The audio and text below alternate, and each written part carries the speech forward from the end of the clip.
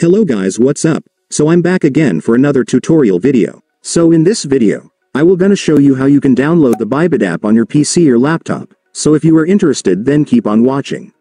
But before all that, if you are new to my channel, consider to like and subscribe for more videos like this, and also, you can comment down below if you have something that you want me to make a tutorial about.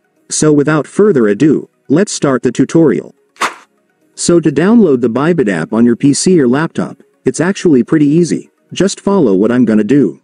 So for the first step, I want you to go to your Microsoft Edge browser. Reminder guys, you can't use any other web browser, you must only use Microsoft Edge in order for this to work. But if you don't have a Microsoft Edge, you can download it on Chrome easily. Just search for Microsoft Edge download and then you will now be able to find the website where you can download it. And once you already have your Microsoft Edge, just go and open it.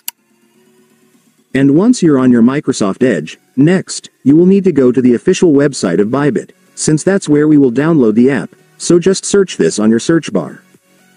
Make sure to enter it correctly so you will be directed to the website.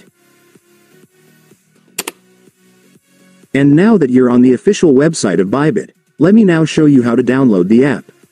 So to do that, first, I want you to click this 3 dots at the top. And after clicking it, I want you to select this More Tools option right here. And then select the Apps option. And after that, there it is guys. You will now see the Install this site as an app option right here. Just go and click it. And then just rename this as Bybit. Then click the Install button once again.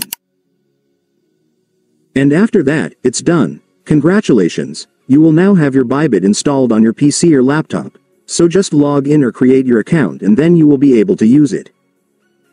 And by the way guys, you might notice that even after installing Bybit, you might still not find the app on your desktop home screen. So to fix that, just go back to the app. And once you're on the app, I want you to click this 3 dots right here. And then select App Settings. And finally, for the last step, just click this Create Desktop Shortcut button to add the app to your desktop home screen. And after clicking it, it's done. Congratulations, you will now have the app added to your desktop home screen, so you can now access it more easily in the future. And so that's just how you do it guys. Now that you've watched this video, you can now do it yourself. So that concludes our tutorial video for today. I hope it helped you. Thanks for watching. Goodbye.